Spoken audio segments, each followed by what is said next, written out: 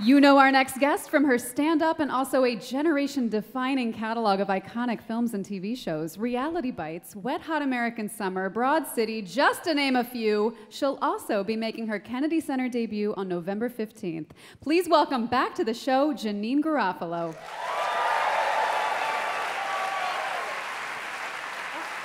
Thank you so much. I only have 8 minutes, and there's a countdown clock counting down, and it takes me so long to get to a point succinctly and with clarity. But before we get started, about the song, a beautiful song about sexual congress on a plane, but the bacteria, just so much bacteria that I'm really not comfortable with that. I find that, especially the airplane bathroom, that's patient zero for any pandemic you may wish to imagine. And really, I don't like that kind of talk. But what I wanted to discuss with you that I've written on this very quickly, oh God, 7:27 is counting down. Something that happened to me fairly recently that was unpleasant. But if you bring out what is destroying you, it may save you. If you leave it in, it will kill you. Guy Fieri said that. Guy Fieri.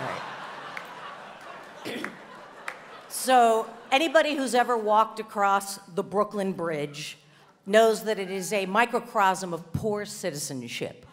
No one observing pedestrian flow, no one observing the bike lane, people just stopping, pictures, pictures, pictures, pictures, pictures, pictures. Nothing goes undocumented. It's worse than the Stasi. Nothing goes undocumented in modern culture, except, oddly, ghosts.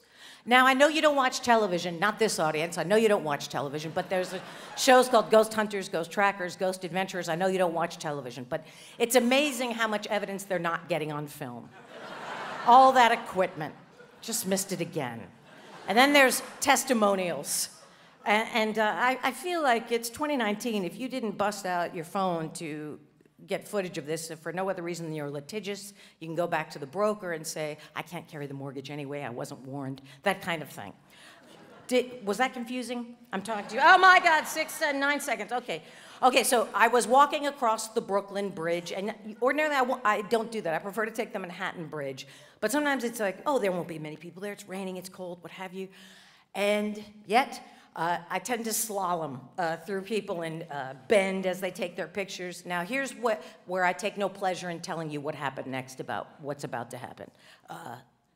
There was, and this is not about gender, there just happened to be a group of females taking pictures. And there was a woman taking a picture of her friends. The phone was facing away from her, but she was making the face, I presume, she makes when she gets her picture taken. Does that make sense? In a Pavlovian way. And actually all of them were posing, everyone involved was guilty of overestimating their appeal. Does that make sense? And that transcends gender. Everyone does it. Just being, if you must take a picture, just, can we not say cheese as our ancestors did? Just cheese, that's fine.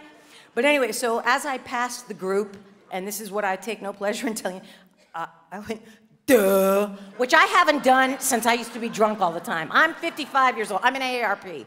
Duh is a young man's game. I don't even know if they still say it. So I'm not proud of myself for having done that. It just happened. I don't even know if the kids still do it.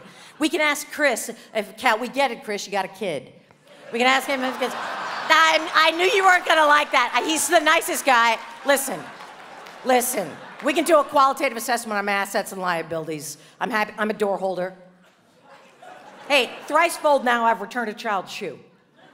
When they scoot, and I pick up the shoe, run after the parents who are on the phone, and hand it to them. I haven't had kids because I'm risk averse, but hey, I love babies. I love a fat baby. Fat baby foot's going right in my mouth. But anyway, 4 minutes left. Okay, so as I walked over the Brooklyn Bridge, I got almost to the end, and the little security Surrey, I believe it's called, the little tiny vehicle, came up behind me. And I want you to know it benefits none of us for me to lie to you to create content. I wouldn't do it, not at town hall. But so behind my neck I heard, excuse me, miss. So I turned around, and then the gentleman summoned me and said, there's reports that you're walking recklessly. This is absolutely true. Walking recklessly. And I could not get my mind around it. And here's what I think happened. The group of women who I said, duh, I believe they complained. Now, I give them credit. They said that there's someone walking recklessly, as opposed to, she held a mirror up to society. We did not like what we saw. We were forced to look within and felt a great shame. So I give them credit where credit's due, walking recklessly. Oh, I have 3 minutes and 18 seconds left. I didn't think that was going to happen. Okay, so I'll do this then. While we're talking about the phone, once you overhear inane cell phone conversations, you can no longer underhear them. And there's a thing called the vocal fry, which used to be called Valley Girl speak when I was young, when I was a teenager, and it was contained to the Valley of California. Frank and Munya and Zappa wrote a song about it. That's where it was supposed to end. Why it is still here, I have no idea, but they're doing it in Edinburgh. It's everywhere. And it's been around so long that people that are young to me, but old enough to know better, like in their early 40s, are doing it, speaking in that manner. And sometimes I'll overhear a cell phone conversation by a man who's in business. How do I know he's in business? Because I hear things like, at the end of the day, let's circle back, let's get Eric in on this call. That's how I know he's in business.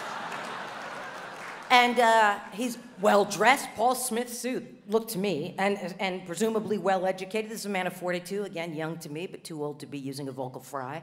And I have written down what he said. I think he's in real estate. I should have said to him, it's not a bonus room, sir. It's not a bonus room.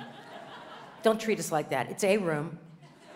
It's a room. We can ask the architect. Don't you bonus room me. But anyway, so he's on the phone, and this is his part of the conversation that I could hear. And this is a man of business, 42 years old, I think.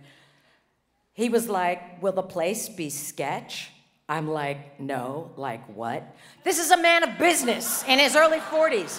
Why couldn't he say, he asked if the place was threatening, ominous, unfavorable. I said, no, it's reliable, click. Why can't we up our linguistic game now more than as a nation? I feel that it wasn't meant to still be here. I don't know why. I feel like Chris is mad at me about the kid. Do you think that that's... I didn't mean it. No. Oh, you're right there. Okay, so I just don't want to... Look, again, I give modern art a try. Listen to me. I give modern art a try. That's the kind of person I am. And I don't even really want to. And I stand in front of the piece and I resist the urge to say, I could have done that. I don't say it. I'm evolved. Listen to this. Years ago, when I was young, Hawaii Five-0, the original. One time the credits were rolling and I looked at my brother and I said, Cam Fong, it's Chin Ho. Why'd he even change it? I wouldn't say that now. Do you see what I'm saying? I would never say that now. I'm so evolved. 45 seconds left, holy moly. I didn't know, the grid's gonna go down. Yeah, so I don't know if that's a great way to leave, but the people, that's not a good way to leave, but the people are gonna still be, I had a bigger thing about that, but now I can only look at the clock. It's 28 seconds. I don't know what to do. Do you guys always have your CVS extra care card ready? Because you really should. I honestly, I got $21 back. I was getting an eyebrow pencil. We don't have time to get into why. I was getting another eyebrow pencil. I got $21 back, so really it'll behoove you. 8 seconds. 7, 6, 5, 4, 3, 2, 1. Thank you. The miracle of Janeane Garofalo.